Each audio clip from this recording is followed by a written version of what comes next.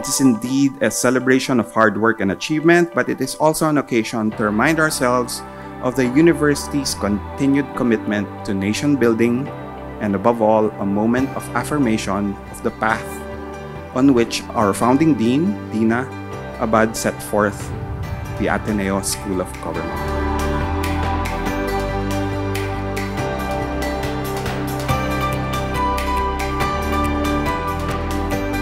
When Alran was saying something about Dina becoming now a CEO in heaven, I turned to Butch and I asked him, was Dina your CEO? And he said, not only CEO, she was also the Speaker of the House.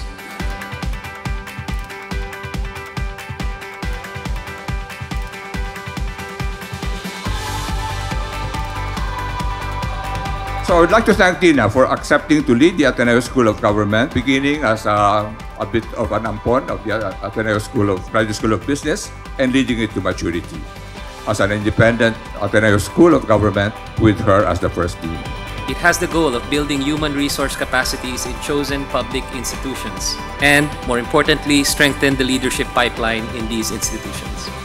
For today, we gather with a purpose that is close to our hearts, the launching of the Dina Abad Emerging Leaders Fellowship Program and our celebration of her enduring legacy.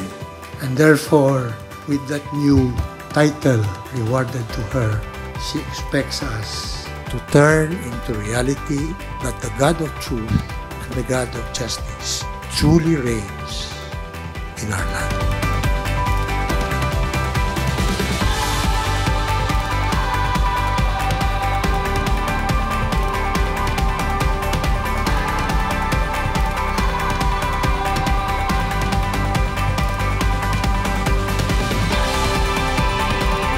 In Dina's view, the School of Government was a cradle of powerful ideas from which genuine change could emerge.